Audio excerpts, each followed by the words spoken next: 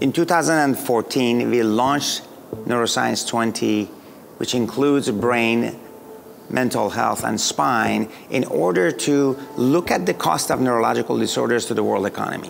Therefore, under the Neuroscience20, we have regional initiatives which brings scientists of different background, computer scientists, neurosurgeons, neurologists, psychiatrists, spine surgeons, and psychologists together in order to cross-pollinate ideas, look at the top costly neurological disorders, and see what technology we can bring to market to be able to reduce that cost and provide the access to patients, which could actually reduce also the not only the financial burden, but also the health burden on the population.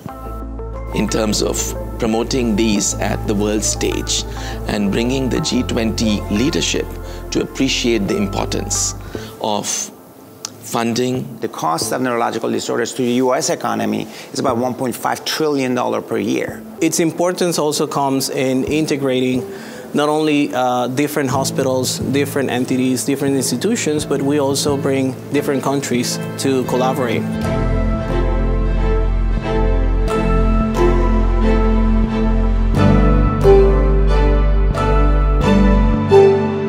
We try to extend brain initiative into not only the United States, but throughout the world. That's including G20 countries and beyond.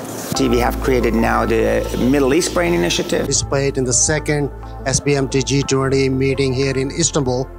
We have also created Asia Pacific Brain Initiative. We are delighted to collaborate with University of Aldenga and Professor Azra and further advanced neuroscience and neurotech innovation in not only in Indonesia, Asia Pacific, but also globally. And also we have created the Latin America LA Brain Initiative. SBMT will be involved in assisting with research and collaboration.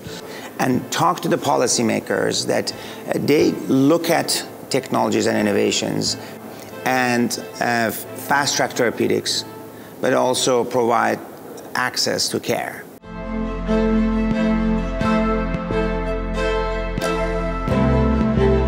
I was very much impressed by this meeting, which is a little bit unusual scientific meeting, because we have a wonderful opportunity to talk not only with our scientific colleagues, but also with people from the completely different areas. We are incorporating the necessities many countries have, many sciences have, and we are putting them at their service by going there and actually creating what we call the resolutions at the end of the summit.